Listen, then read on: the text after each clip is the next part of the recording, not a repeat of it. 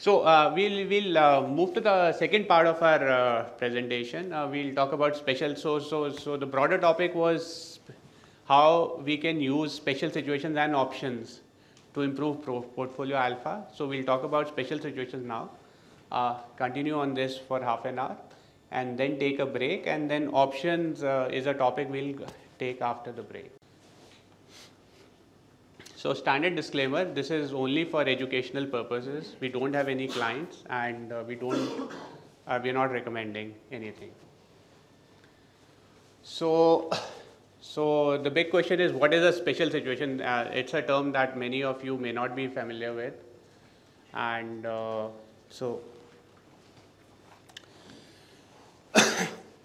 So a special situation is a terminology that Benjamin Graham used in his seminal book, and he basically highlighted it as a opportunity which yields a satisfactory profit, and whose returns are not related to what is happening in the general market. So one, the returns are uncorrelated, and there is a high probability of that playing out over a period of time. So there is also this Investopedia definition where a special situation refers to circumstances involving a security which would compel investors to trade purely based on that special situation, which I would also highlight is a corporate action. So that corporate action itself drives a particular opportunity to make money. So there is one guy, Maurice Schiller, who wrote a book, who was a practitioner, and he wrote a slightly more technical aspect of special situations. So special situations are not about esoteric or qualitative facts. It's driven by actual numbers and timelines involved in a certain transaction to get. So so as he said, special situation investors want to know where the real is, and not where the fancy thought process is playing out. And the biggest benefit of investing in special situations is that you can make larger allocations, and you can assign much higher probabilities of success to the outcome. So again, breaking up the special situations into the various aspects, it's driven by a corporate action. So corporate action, if a company is acquiring a company, if a company is getting demerged out of an entity, if there's a rights issue, if there's a buyback that is involved. So all these are various aspects, offer for sale, all these are various aspects that are part of that. The risk reward can be meaningfully impacted. Say, coming back to the most basic of that, say a company is being taken over, there's an open offer for that company. So you know the price at which the open offer is there. And generally what happens is the open offers typically come at a price that is higher than the price at which the security is trading at. So the basic premise of a special situation is you buy from the market, you tender in the open offer, and whatever shares come back, you sell in the market.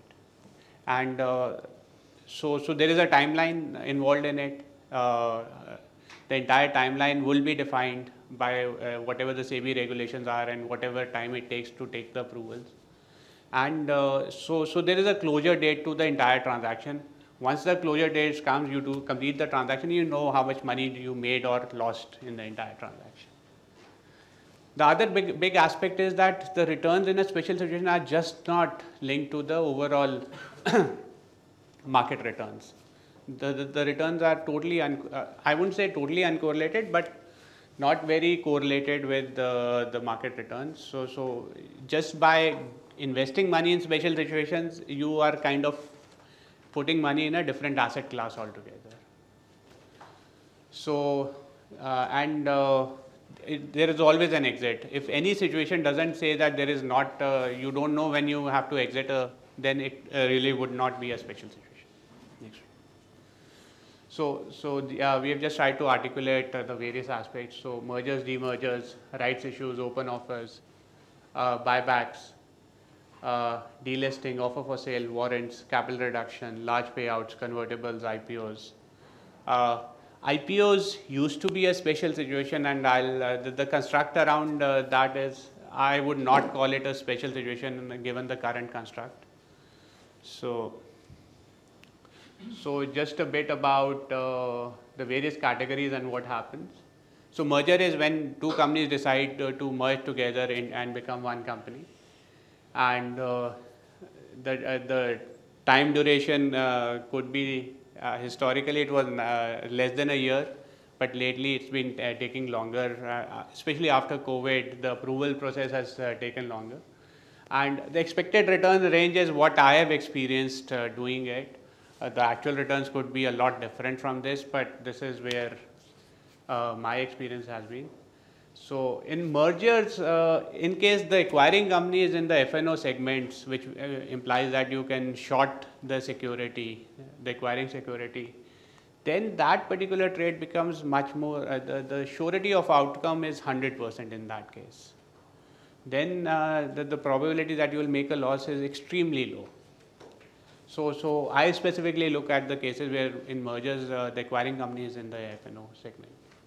So demergers is when one company decides to hive off a division and list it separately. Rights issue is when the company aims to raise more money from its existing shareholders. And why the opportunity lies in the rights issue is because under the current regulations, if there is a rights issue of a company and all the shareholders may not choose to apply to a rights issue, then whatever the remaining pool is that, and normally the rights issue is always at a discount to the market price. Otherwise, the money would not be raised. So it's at a discount to the price, and if other shareholders do not choose to apply in the rights issue, then the remaining shareholders would have a entitlement on that in case they choose to apply more.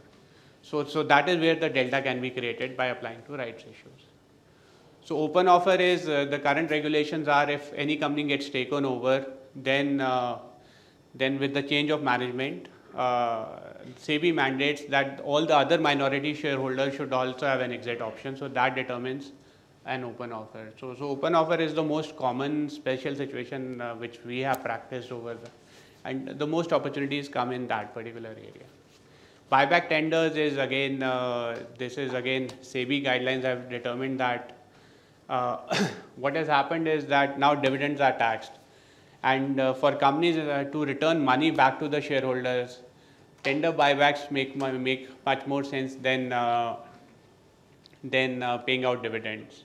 So a lot of companies now announce tender buybacks, and the opportunity in tender buybacks is largely because there's a reservation for smaller shareholders in tender buybacks, less than shareholders whose portfolio of holding value is less than 2 lakhs. There is a separate reservation for that, and because of that, the acceptance rates on those tender buybacks are usually higher for the retail. And again, tender buybacks are typically at a price higher than the market price because they want to encourage people to participate in that. Otherwise, it will not be successful. So offer for sale is basically a mechanism where the existing shareholders of a company can sell in the market.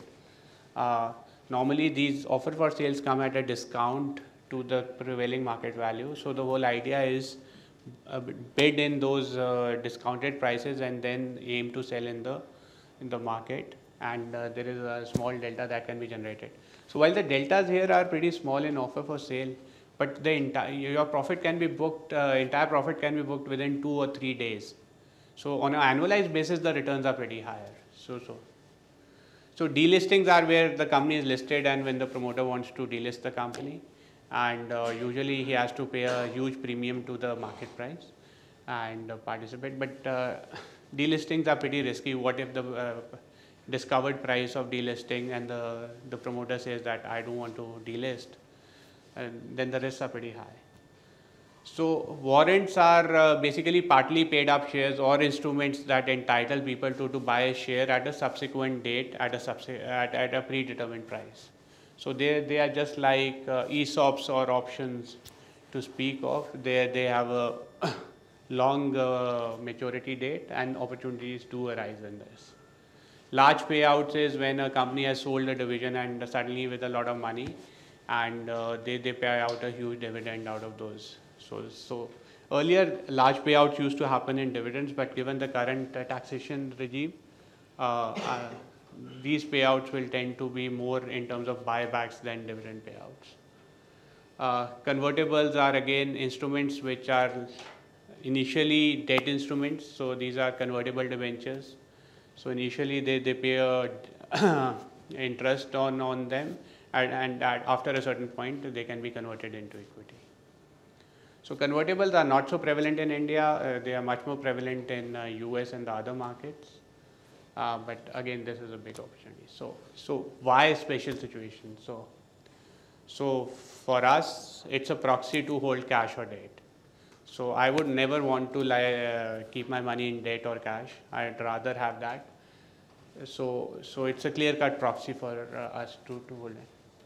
So while an individual transaction in a special situation might result in a negative return, on an overall basis, the portfolio of investments we do in special situations, there's hardly a negative. There's never been a negative year. And the number of transactions that result in a negative return is also pretty low. So and the returns are much better than holding cash or debt. Special situations also create, sometimes give you good opportunities to find long-term ideas. Siddharth will talk about this subsequently, but it's a good fertile ground for you to look at some of your long-term investing ideas. Also, I started special situations is also it takes care of your hyperactivity, where once you have invested in a portfolio of stocks and you're doing it for the long term, there's nothing else to do. Then what do you do with your time? So rather than trying to trade your stocks, it's better to do something like this. So now I've also found options, but it takes care of the hyperactivity or that itch to do something. It takes care of that. The other big advantage is sometimes, especially if the stock is an F&O, you can do large allocations. In my individual case, in one of the trades, I've invested close to 50% of my net worth because I was so sure of the outcome. So this plays out, and I know other people who take leverage in order to do these investments also. So practitioners in special situations, Buffett has done it a lot in his earlier avatar. Now his size is so big because it doesn't move the needle, so he doesn't do it. Benjamin Graham talked about it. Joel Greenblatt, he has a famous book, You Can Be a Stock Market Genius, is again a great book about special situation investing. In India, the practitioners, Professor Bakshi used to do it initially. He stopped doing it now. Rashesh Shah, Edelweiss, again, in his personal capacity, he does a lot. And there's one gentleman called Ashok Agarwal, so Globe Capital, Delhi-based guy, he's also pretty big in this space. There are other people, but they choose to stay private. But there are enough other people who do this. So I'll go through a few brief examples. I don't want to go into too much detail because then the discussion will be endless. So this was, Escorts was taken over by a Japanese company called Kubota, and there was an open offer from the public shareholders. So typically the open offer is 26%, but in their case it was for a higher amount, because some of the shares were existing shares were getting cancelled. It was an employee trust held them, and the plan was to cancel them. So the percentage turned out to be higher. So basically these are the timeline was, it was announced on 18th November. The price was 1640. The open offer at which they were willing to buy the shares was 2000. So these are the timelines. And acceptance ratio is how many of the shares that you tendered actually got accepted. And because this was an F&O, so you could always hedge whatever shares are not going to be accepted, whatever your estimate is about the acceptance ratio, you can hedge by shorting the futures for those shares.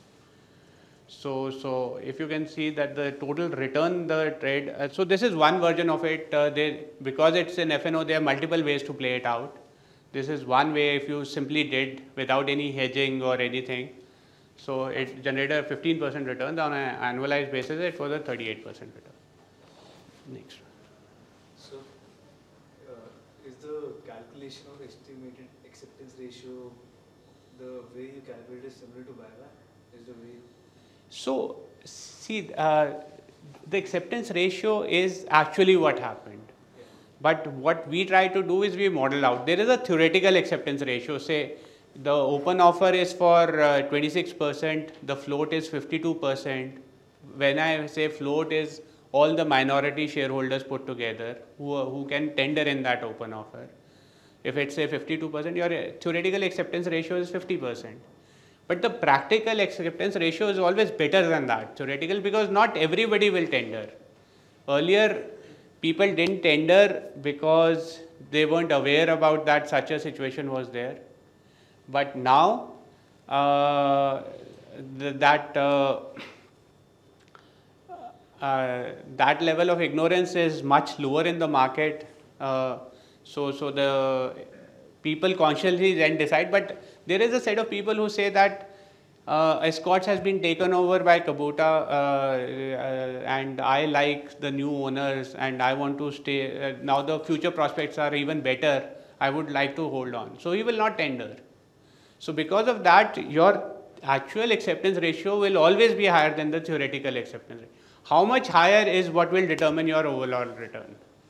So that is where the modeling and our historical experience comes into play. About this psyche, that why is the share trading below 1600 and not near 2000? So see, as soon as this thing is announced, the first set of people who want to buy the share are the set of arbitrageurs like me. So people like me will want to buy the share from the market. Now, once we start buying, the share price starts going up. Say it's from 1640, it goes up to 1700, 1800, we know the acceptance is not going to be 100%. So as soon as it starts approaching closer to 2000, I'll be the first guy to sell, because I am not playing it for the long-term potential. I'm just playing for this transaction. So as it starts approaching 2000, at a certain point, I know if my modeling says the acceptance is 70% and the residual price I've modeled it out, I will always be a seller below 2000. So then our supply will start coming into the market. And like me, there are thousands of people out there. So as a category, these arbitrageurs are very different from, their behavior is very different from that of a long investor. Next one. So this is another one that recently played out. Max India, they said that they will buy back 20% of their equity at a predetermined price of 85 rupees. They announced it in 2020, but the actual transaction materialized in August of 22. And so the announcement was August 22. But the record date, because of all the approval that they required for doing this, it only came after 22 months. So even on 27 July, so that's what I'm saying, that the week previous to that. And now, so what happens is the record date itself gets notified about 10 to 15 days before the actual record date. So there is an opportunity to buy, and we are saying that we bought at that price. And so it was saying that the market price was 75.7 and the buyback price was 85 bucks. And it highlights the kind of returns we made. So we made an 11% return on the transaction, but on an annualized basis, given the amount of days that our money was invested, the annualized returns are more than 100%. What is this capital reduction in buyback simultaneous regulation? So it's basically what they're saying is that we have more money that we want to hold in the company. So we are willing to buy out the other minority shareholders at a certain price. It's a convoluted way of doing things. They could have simply done a tender buyback, but there was a tax application. By doing this process, the tax implication reduces dramatically. But because of this, the approval process took almost 2 years for this. So this is the first case I came across of a buyback. Normally this doesn't happen. So okay, so Indian Hotels rights issue, and here again in a rights issue, if the company is an F&O, it's easier to play, and this is again, so it highlights all the various aspects. So and since it was an F&O, while the actual return we made was 3.5%, but the period over which we made the return, the annualized returns then is almost 800%. So and this is just one version of the returns. We sold a lot of options also on this. So there are multiple ways to play it out. We are just doing one iteration of what we did. So again, Patanjali Foods, yeah. For Indian Hotels, can you detail how you use futures and options, or would you want? Yeah. Well, so again, we have a large part of things to cover. So we don't want to jump. We once the session is over, we can talk about individually. Okay, actually, I'm saying that only because you can hedge from the futures and options market, that is what makes you more confident about getting into these special situations. So yeah, options play a much bigger role, more so in open offers than in rights issues. So a case in point, if you want to highlight, say Ambuja open offer was there from the Adani Group. So open offer was at $385. The stock was trading at 360 on the day when the announcements came in. So rather than buying the share at 360 because it was an F&O, what we decided to do was we decided to sell the 350 strike puts.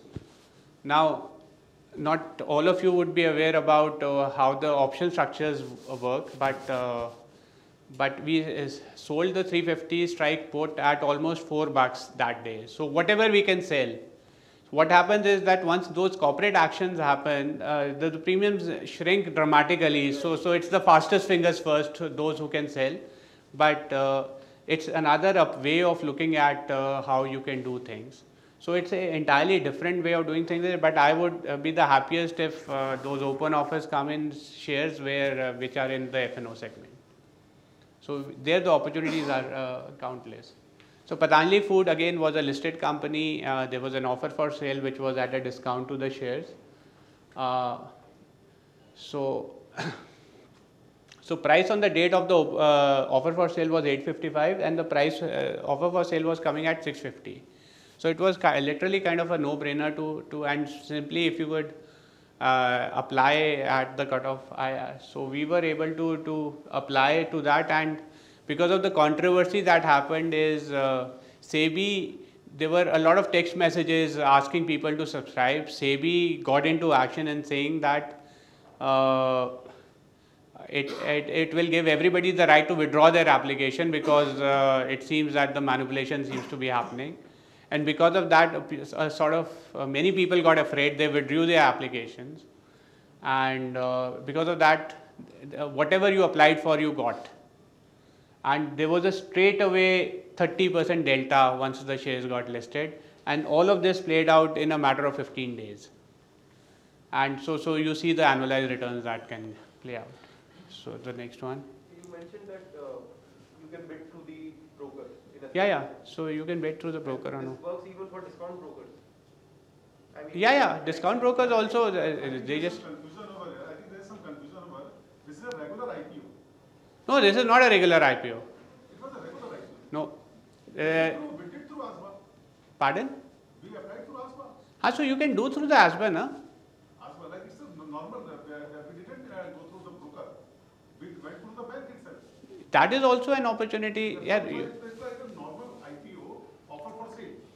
IPO can be fresh issue of shares or an offer for sale. Yeah. It was an offer for sale. Yeah. So it was an offer for sale, but the bids went. FPO. Sorry. FPO, yes. So you can say this is rather than an offer for sale, it's an FPO. But the share was listed out there. Existing share listed. Yeah. And there was arbitrage which was like people said it's manipulated because of the low floating stock and all. So people were skeptical. Sure. Okay. So this was more like a FPO rather than offer for sale. Yeah. So again, this was these opportunities don't come often, but in this case, what happened was Tata Steel came out with a rights issue, and for one set of the rights issue, they offered partly paid shares. Now they said that only pay us 25% of those shares upfront, and within the next 1 year, we will call for the remaining money. So that was the opportunity was. These rights issue shares came at 615 rupees when the share price itself was closer to above 800.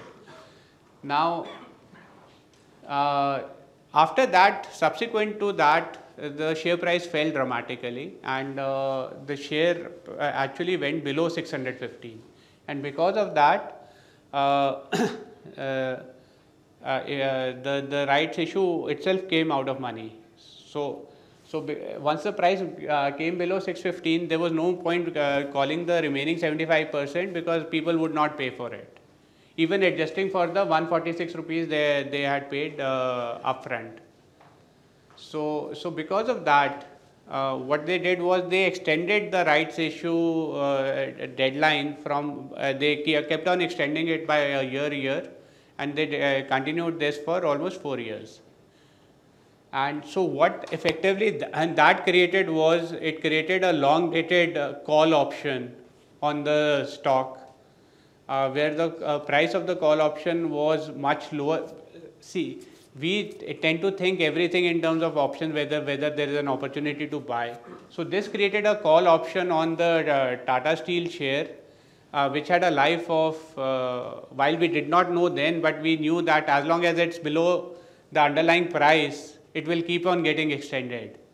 So, so there were two trades to it. One was when the rights issue was applied, which is generated. So what happened is because the share price had fallen, once those partly paid traded shares got listed and they traded, they hit the down circuit. And at buying at those shares at the down circuit, effectively, even adjusting for the money that you had to pay on those partly paid shares, you were still buying them cheaper than the actual share. So you could buy these shares and just short the futures of the shares, and you lock the profit right up front. So that was one opportunity that happened because of the peculiarities of the market on that particular day. The other opportunity that I talk about, so partly paid shares were in the money call options with a strike price of 461 and expiring in, sorry, I have written in the money, it should be out of money, call option with a strike price of 461 and expiring in March 2019.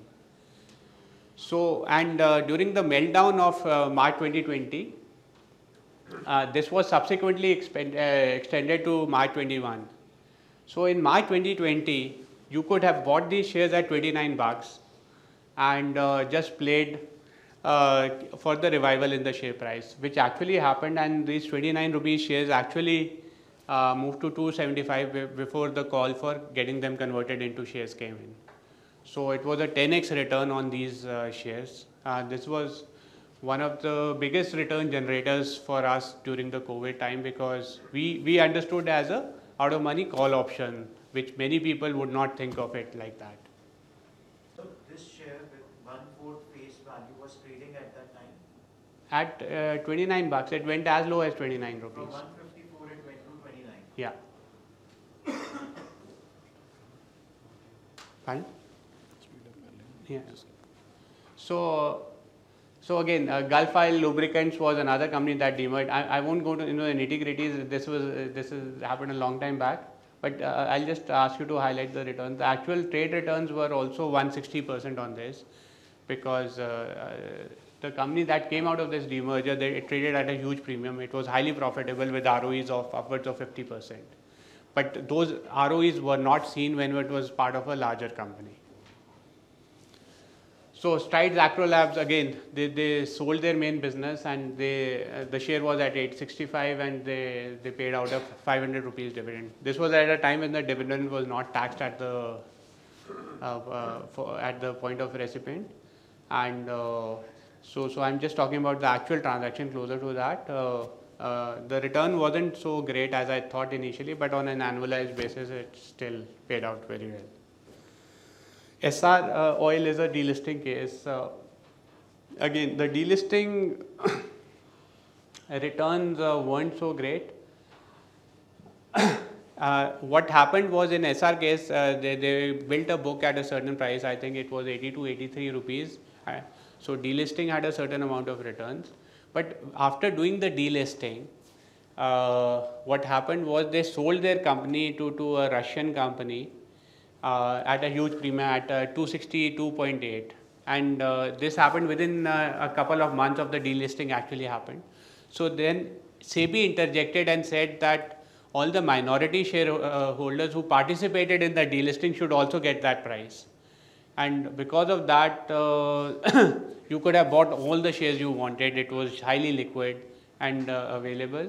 The returns on that particular transaction were closer to 200% on an absolute basis. So another one was that VSNL, their Hemisphere Properties, their real estate spin-off that happened. So while the transaction, Tata Group bought that company, it was always under the assumption that the real estate portion, the ownership lies with the minority shareholders of VSNL and the government. So finally, when they finally got the approval to get the demerger, so all the people who had tendered in the open offer, that value of the real estate company was not factored in. They finally got the shares almost after 15 years, but that gave a big delta. So special situations, Buffett has also played their specifically case histories. I won't go into the details, but we'll share the presentation. You can see how Buffett has played these out over a period of time. So in terms of the literature, basically these are the two books that are out there. Joel Greenblatt, I refer to this guy. There are a number of blogs there are also out there that talk about this. And then Morris Schiller, there's an old book that is out there. So I'll have talked about the positive. The downside is it does require a lot of work. You have to create a list of all the special situations that are out there in the market. You have to track the timelines involved and when the record dates come. So you have to if you're not actively tracking, you will miss those deadlines and not do things. So that tracking has to be done. So anybody who's not doing it full time will find it a bit difficult. The effort put in studying a particular what you did in escorts, it's very contextual to that particular transaction. So it doesn't, unlike investing, the knowledge doesn't compound. So whatever time and effort you put in, it is only for that particular transaction. It won't count for much in subsequent trades. What we have realized is the returns reduce as the size of the portfolio increases. The returns which you historically used to make, those returns are no longer there. So the returns decrease as the portfolio increases. The other thing is, as this particular strategy, especially buyback tenders, now even the brokers offer to all this, say a TCS or a Wipro or a Infi buyback. The brokers are offering it as a product to all their retail clients. So it's become so popular, where usually earlier the acceptance used to be 100% in this large. Now the acceptance is much below 100. So you run the risk of even losing money in that also. So once it becomes a crowded trade, then the returns obviously go down. It's no longer a special situation. It's a general situation. No, it's still a special situation. It's just that the returns have reduced. So, so again, the other aspect is while the downside is limited, the upside is also limited. आप कोई छक्का नहीं मारने वाले इन पे. तो एक limited है, तो you're trying to generate it as an income interest. So especially as I did analysis, so few years it definitely underperforms the broader market. And sometimes trades result in a probability, like in Balrampur Chini, they offered a tender buyback. I knew the acceptance is not going to be very high, but post that the sentiment, because of certain government policies, the sentiment around sugar stocks went down. So the stock price actually corrected 40%. So in the tender, the acceptance ratio was not even 10%. So sometimes unexpected losses happen, like in this particular case. So just broadly, some of the potential ideas that are currently live. So we just wanted to we are not going to comment on the merits or demerits of any of it, but these are currently live. The Shriram City Union and Shriram Transport merger is there. The HDFC Bank merger is there. Inox PVR merger is there. Demergers Mirza International is going to demerge. Sundaram Clayton is pretty interesting. I find it interesting, but won't go into the details of it. Bombay Dyeing announced a rights issue. So Open Offers Automotive Axles, the parent company of Automotive Axles, globally got acquired. So it's an indirect open offer. NDTV seems to be a hostile takeover. That's interesting. What NDTV doesn't want to sell, but Adani want to take over. So next one. So offer for sale, they are very contextual, so nothing right now. Buyback tender, Karware Technical Fibers, SP Apparels are there. Then warrants, HDFC warrants are live. They have a live till August 23. And then that's out there. Then large playout, Sundaram Clayton is for every share they are going to issue non-convertible redeemable preference shares, which is so equivalent to 1,160 rupees for every share, and the share is currently trading at 4,500. So yeah, so in terms of to summarize, in terms of our experience, I started at the post 2008 meltdown. I was looking at income generating strategies, so started in 2009. So again, so while we may lose money in a transaction, we haven't lost money in any given year. Once we are confident about the risk reward, we can allocate large amounts of money. I've done that historically also. The range profile is 15 to 30% broadly, and it has been coming down. Earlier I would have said 25 to 30%, but over the last few years it has been coming down. So, and we are very comfortable with this portfolio. We know that we will not have a negative year, and also it's an uncorrelated asset compared to our investing aspect. The other aspect is that there is a lot of rumors and announcements, and even the media highlighting कि ये होने वाला है, अडानी इसको खरीदने वाला है. So the idea is not to preempt. Then you are taking risks. The idea is only to take action once the whole thing is announced formally. So this is a lesson learned. I got into something that I was fairly confident given all the chatter on the media houses, but that transaction didn't materialize. So if you call it special situation, don't preempt it. Only wait for the formal announcements. So this has become relatively more popular than what it used to be 10 years back. So returns are decreasing. So portfolio size also increase. As the increase in portfolio size, the returns also decrease. The other aspect, what has happened is that especially post 2018 is many of the special situations which we thought were opportunities are no longer playing out that way. What is happening is, say if a company is taken over and the open offer is announced, the share on the day of announcement itself crosses the open offer price. So now once it crosses that open offer price, it's no longer a special situation. Then it's a different category altogether. So that whole window of opportunity around special situations has gone down. So to constantly deploy money in in special situations is no longer possible. So it has to be more tactical than as a regular strategy, and one has to be patient now. So ACC, Abuja open offers were great opportunities. The returns are on an annualized basis are quite more than triple digits. So, and whatever capital you wanted to deploy. Gaurav, one question. So if we, have you seen this trend, or I mean, if you've got a chance to probably analyze this in terms of other global markets? Could you repeat that? Yeah.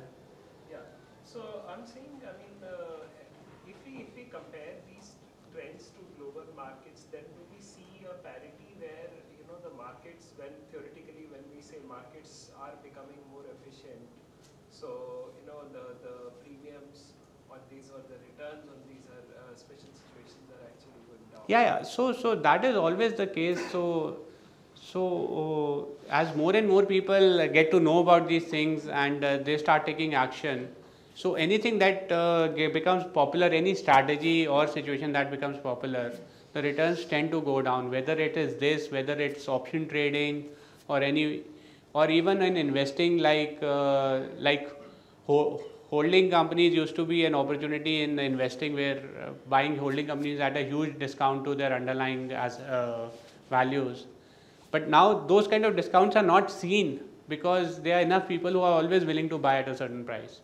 So as things become popular, obviously the returns go down. More seminar by Gaurav, less the return. No, yeah. So how do you decide which situation to invest in? So there, right now you listed a couple of situations.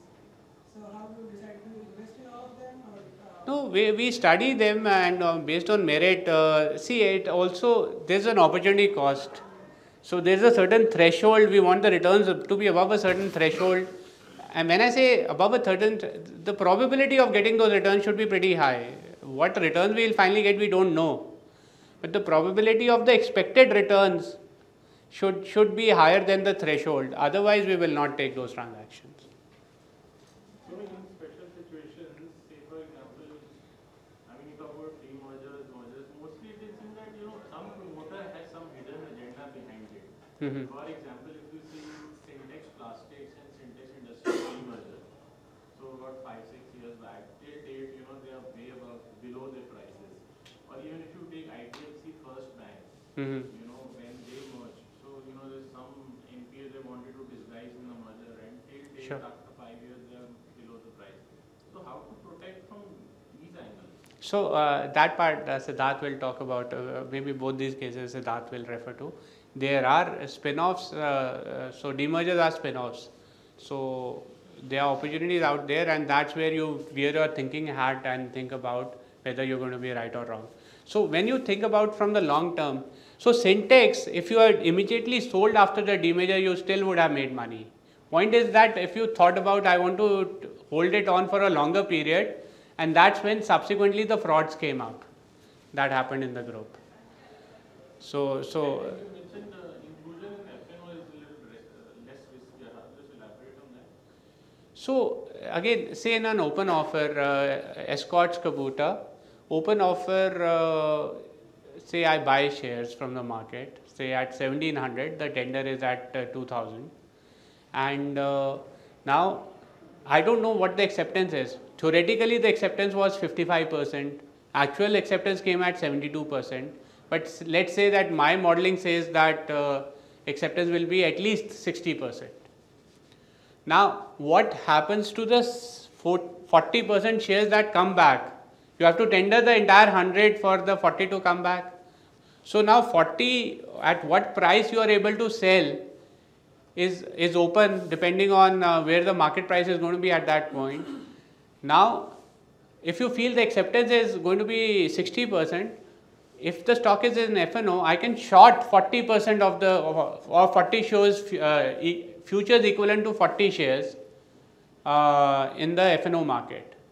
So I'm not taking any risk of where the price goes to. It may go up, and then I make lesser returns than what I ought to. If it goes down, I'll make more returns than I ought to. But because I know with certainty there's a certain minimum returns I'm going to get, so I can do the trade which could be 20 times the size of what I do without a option, because I'm pretty sure about my downside is limited. But in this trade, at the price which you sold, you required at least a minimum 60%, I think, acceptance in order to break even in that. Yeah, theoretical. Let's forget you're doing futures like you mentioned, you're shorting. But the price at which you sold, I think 1595 you short. Yeah. That it required at least a 60% acceptance, right?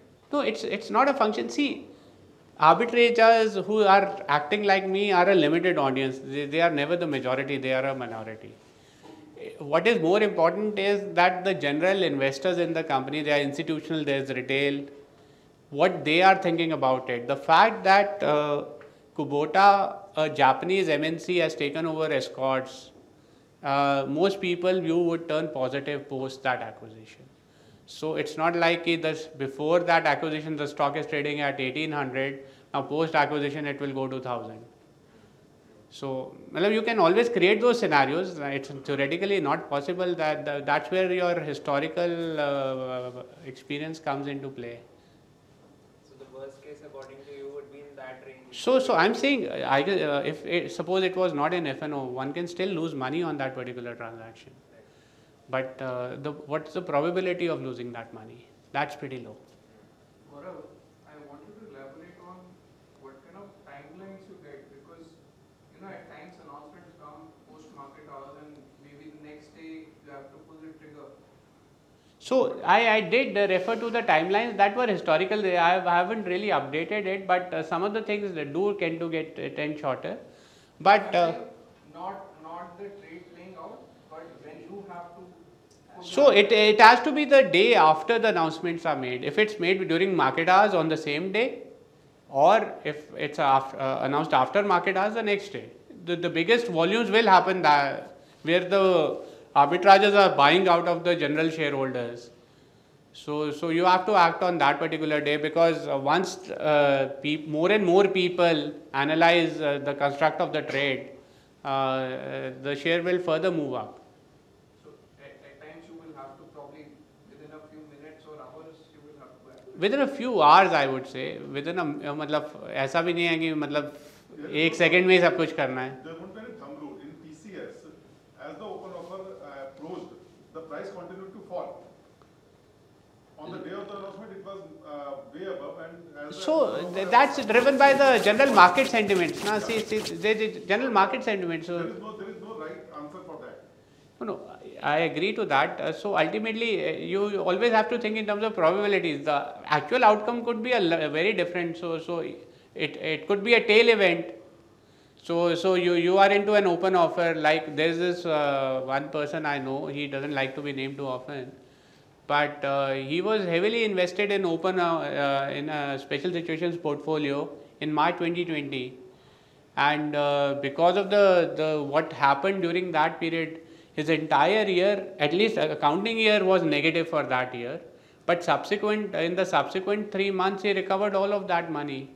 So to say what exactly will play out at any particular time, once you are comfortable about the probabilities of how this plays out, you might have to bear the M2M for some period of time. That's about it. So Siddharth will talk about the investing ideas that might come out of such. I think I will quickly go through this. So basically what we are trying to look for is can we find investment opportunities or ideas with asymmetric payoffs. What does that mean is that our downside is somewhat limited given the kind of what are the things happening, and there is a disproportionate upside possible. Can we find some ideas like that? And from my experience, I have found that special situations for some reasons tend to be a very fertile ground to look for those ideas. And especially two kind of special situations are more interesting. One is a management change, that is a new management is taking over a company. So if you think about it, why would someone take over a company? Because the new management should feel confident about the prospects of the business. If you are starting a new business, you are not going to do it to make small gains, right? You should feel confident that this business has a potential to grow significantly over time. This is where you think your expertise lies. This is where you are committing your time and capital to grow it. And if such management had good past track record in execution, whatever they have been doing, then at least you have a better visibility. What could sort of potential, what the possibilities are for the future, and especially if the transaction happens at a very reasonable valuations. Because a lot of times what would happen is there are small companies which have been struggling, and they could be struggling for various reasons, that the current management may have succession issues and is no longer focused in the business, or the current management, the business has some kind of constraints, either in terms of ability of capital to grow the business, or ability to attract talent, because it's a small business overall, and the group is not as reputed and it's difficult to attract talent. And all these are solvable problems, right?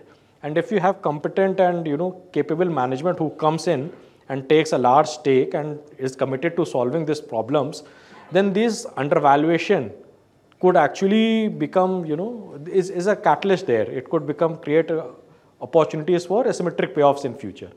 And similarly, there is another category called spin-offs. When a small segment of a company is being demerged from a larger company, then sometimes what happens is, irrespective of the fundamentals of the business, the large institutional holders are not interested in holding a very small position because it is meaningless for their portfolios.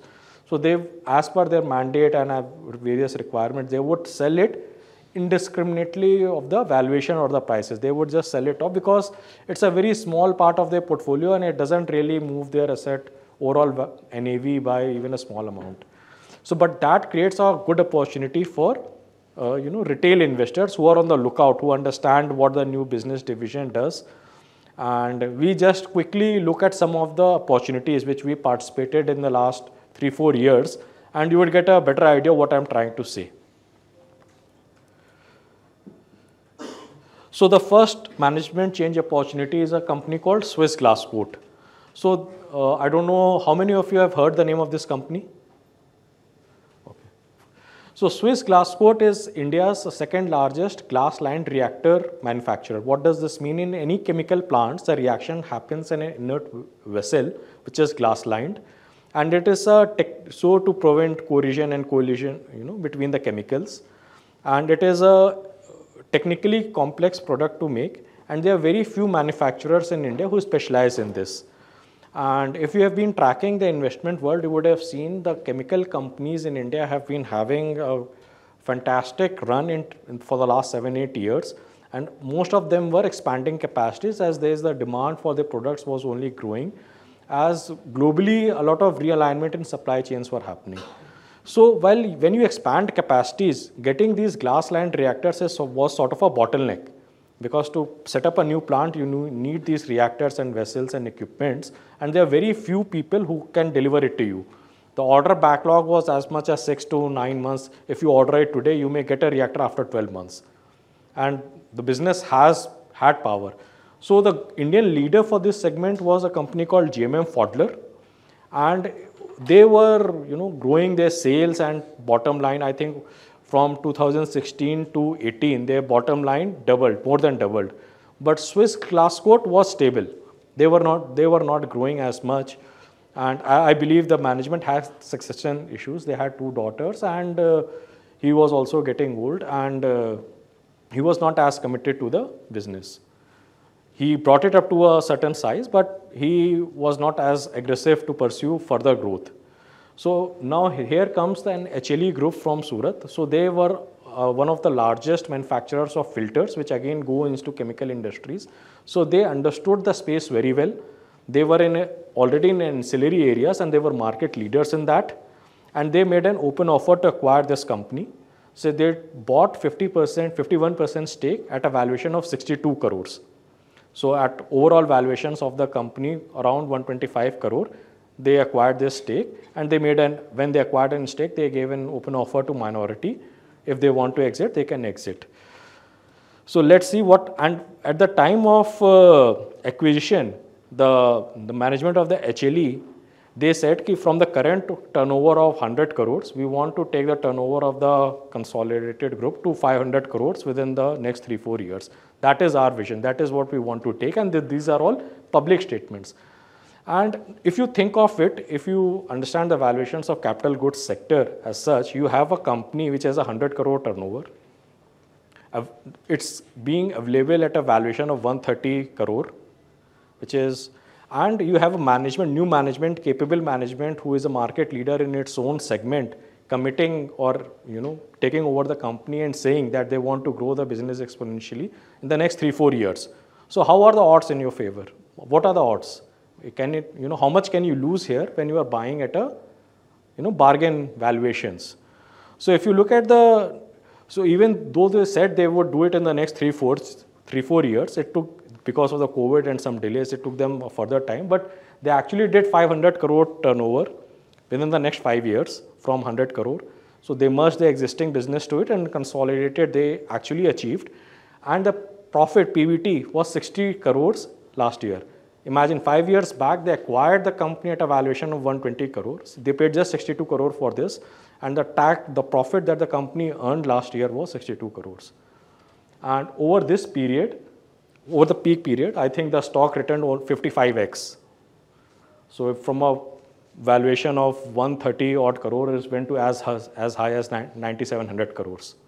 So this was obviously, it got, as happens in any asset cycle, it got overextended. The valuation got out of hand. For a business doing 62 crores, I can't justify a 9,700 crore valuation, but that is the nature of the markets.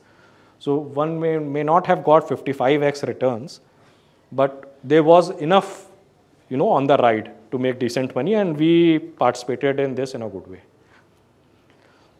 Second management change company is CG Power. Everyone would have heard about this. This is one of the India's largest company catering to capital goods in, again, electrical, motors, railways, various segments. And this company was hit by financial irregularities by the erstwhile promoter, the Thapars. So they siphoned off some money, they had some financial transactions, so which led to a lot of constraints within the existing business. The business was very good. The market reputation of its products was very good. The customers really liked the product. There was great demand for the product, but the company wasn't able to supply because of the issues with the erstwhile management, because they have messed up the entire business, because they siphoned off the funds from the company. And finally, the bank mandated a management change in an auction.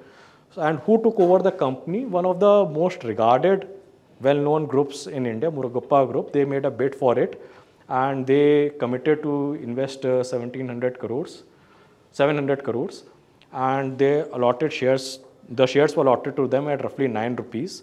And after the announcement came, the stock was easily trading at 11-12 rupees, and you could have bought as many quantity as you wanted. It was freely available. Now think of it as in terms of odds. The valuation at which this transaction was happening was roughly 2,000 crore. This was a business which in its good days did a turnover of 6,000 crore.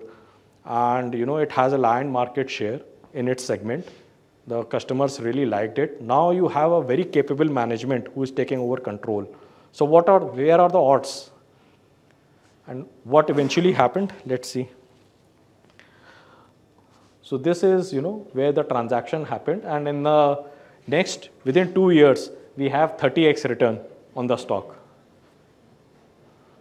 Again, as the nature of the markets, maybe it got a little bit extended here. We have a 4,200 crore valuation today. But last year, this business just 900 crore PBT. Imagine the transaction happened at 1,600 crore valuations. So if one understood the potential of the business, 5,000 crore, if a group is coming in, the turnover would grow. They understand the space well, the new management, they have the capabilities. It is quite possible. One doesn't know what the future lies. You have to see the potentialities out there, right? It made sense to invest. So again, spin-offs is when a company is demerging from a larger company and you have a new small entity which is being formed, and then you try to evaluate it. So I'm going to talk about 2 case studies here where we analyzed and invested in them. The first is Green Panel. So what is Green Panel? So Green Panel at its time was one of the largest Indian MDF manufacturer. MDF is medium density fiber wood. What is that? So we understood plywood, which is made, in our all wardrobes, construction, doors, construction, and medium density fiber boards is an alternative to plywood. They are easier to handle and are cheaper, and almost as strong, if not, it works for most purposes. They are as good as plywood. Globally, if you look at the trends, MDF consumption is much higher than plywood, and in India it was the reverse. And we could see that the acceptance of MDF board in India is just getting prominent. It is getting more and more accepted, and the ratio between plywood to MDF is moving in favor of plywood, in favor of MDF, right? So now you have India's largest pure play listed company. You would have a company who had already an existing plant which was fully utilized. It was doing at that time almost 25% EBITDA margin, which is very high for this kind of business. And it had committed to double its capacity. A new plant construction was already happening. So it was already underway. It was about to be commissioned in next 6 months, for which it had taken up debt. And it was overall available to us at a valuation of 350 crore turnover. So if we see what happened after listing so after listing we saw some institutional selling. It came down here, and the stock was available, freely trading around between 30 to 50 bucks. You could have bought as much stock as you could have wanted. At that point, the only issue with the company was that it had debt on it. What are the odds whether this business will survive or not? The product is good, the demand is very good, the brand is very well renowned, and it was available at 350 crore valuation. So now in FY22, I think the business last year, the business did 240 crore PAT. A business which was available to us at a 350 crore valuation, and within 2 years it did 250 crore PAT. That was the potential of the business. And we had a 20x return within 2 years. So just think about the asymmetry, right? You could have still have made money in one of these transactions. It's not that future is uncertain. It is possible that you bought it at 30, 35, 40 rupees and future does not work out, and the new plant capacity does not get utilized, and they had to repay debt and they had to sell it at a loss, or it goes into bankruptcy. That was a possibility. But what could you have lost in that? Right? Maybe you would have lost, say if you invested 1 lakh rupees, maybe you could have lost 30,000-40,000 rupees on that. But what could you have made if it succeeds? That is the asymmetry, right? So 1 lakh rupee investments made you 20 lakh rupees over a 2-year period. And you may not hold on to the entire 20 lakhs. Maybe you got it at 5 or maybe you got out 10, but still the asymmetry is fairly big. And these kind of opportunities exist a lot more during special situations, because there is no past data as an independent entity, right? Very few people are closely tracking it. It's newly listed, so not many people are aware about this. So this is another case study, Aarti Surfactants. So Aarti Surfactants was a specialized business which got demerged from one of India's largest chemical company called Aarti Industries. Aarti Industries is a very well-regarded, large company which has done incredibly well over the last 10 years, growing, significantly, expanding capacities, gaining market share, entering new areas. So this was a very small part of their overall business. And it did not get adequate focus and which it deserved. So the management decided that this is a small part which needs special focus. We should demerge it and list it as a separate company, and with its own management who would grow that business. And they were committed to growing this, which they also made it clear in their media interviews at those time and in articles. But this was such a small part of the overall company. When the demerger happened, the group overall market capitalization was roughly 18,000 crore. And after demerger, if you see, this was where the demerger happened. And for the next 3 weeks, you just have large selling. Because mutual fund managers who were holding the stock, they don't care about this stock. They were just selling it irrespective of the prices. And where it bottomed, I think it bottomed at around 250 rupees. At that time, the valuation was 180 crore. Now imagine a company coming from a group, such a high regarded group who has most, in terms of capabilities, they are one of the best chemical engineers that they have. They have access to all the talent within the field, capabilities, they have all the resources there. And the reason for demerger is that they think this is a niche business which needs adequate focus, which does not which gets lost within the larger company. And the entire reason to demerge is they are committed to growing this business to take it to a new level of potential. So if you buy it at 250 crore, at 250 rupees when it got listed, so at that time the book value of the company was 130 crore, and you could have bought it at a 170 crore market cap. The main company would be trading at like 10 times book value, which is a much larger business which can only grow at a smaller scale. This is a very small business, niche business, which is growing, and it was available at almost the book value, slight premium to the book value. And again, here also, they were doing large investments to grow the business. We already knew that they are expanding the capacities. And for this business, what was interesting was we already had a peer which was listed, and we could see what kind of profitabilities listed companies in this area were doing. So Galaxy Surfactants was the peer, is the leader in this business, and you could see that their profitability is much higher than what Aarti Surfactants is doing currently. So when I as an investor think of it, this is a management who understands the space well. They have all the capabilities, technical capabilities, financial capabilities, and they are committed to growing their business. And they are putting their capital to work. They are putting in bringing in new management. They are putting in all the focus. If I think 2-3 years out, is it likely that from their margins would converge towards the industry leader margins?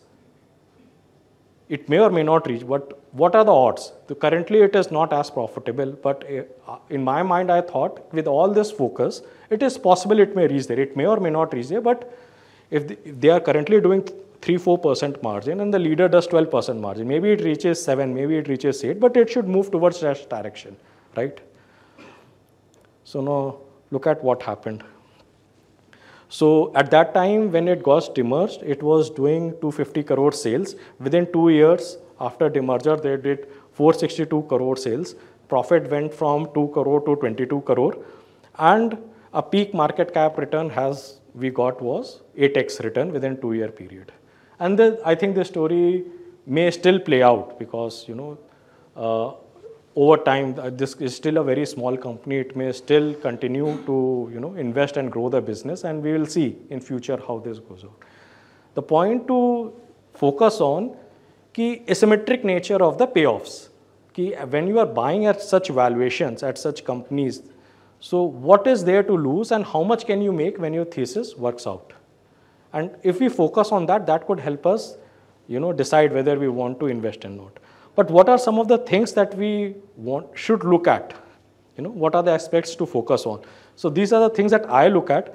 Personally, I would want to look at what is the motivation behind a spin-off or a takeover. Why is someone taking over this company, or why is a management a demerger happening? And what is the track record of the management? Because finally, in a small company, or if you are taking a bet, 3-4 year bet on a business, then the track record of the management is very important, right? And if they have demonstrable track record in the past of creating values, then our base case is good.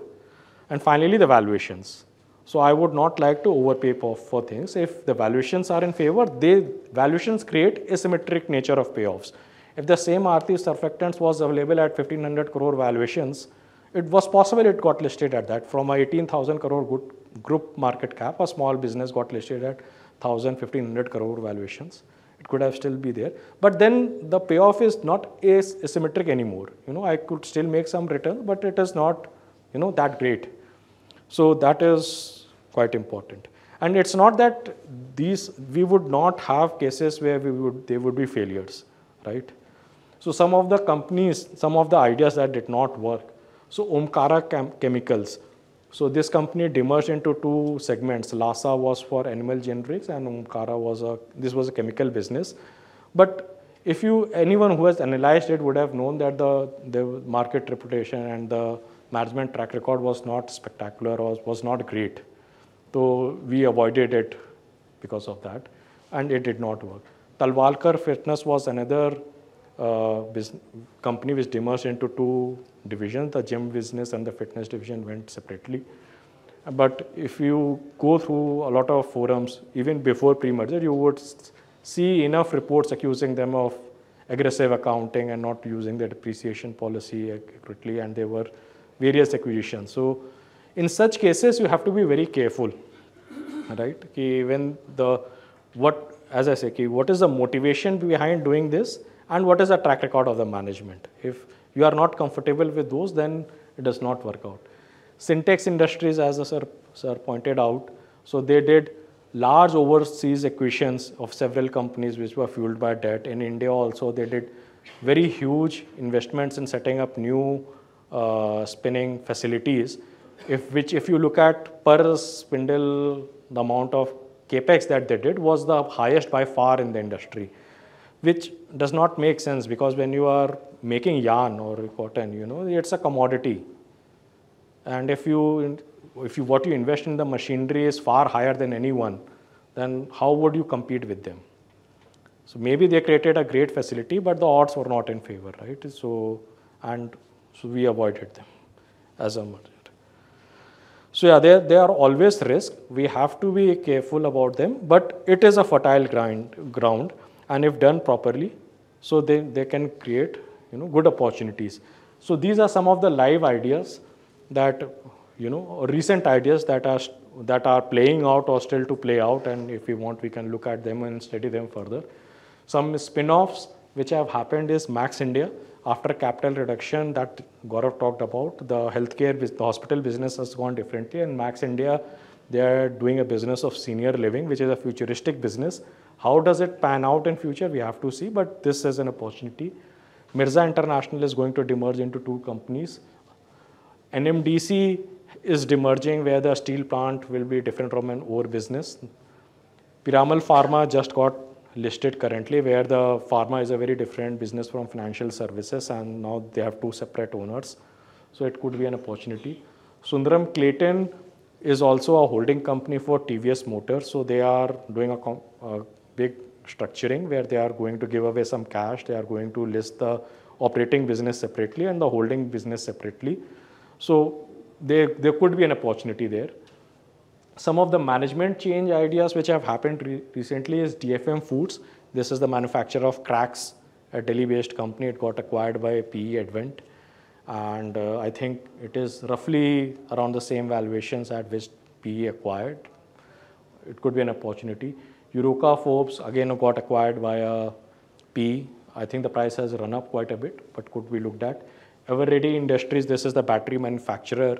It was earlier owned by Khaitan Group, and they had problems in their other ventures, and it got acquired by Burmans of Dabur.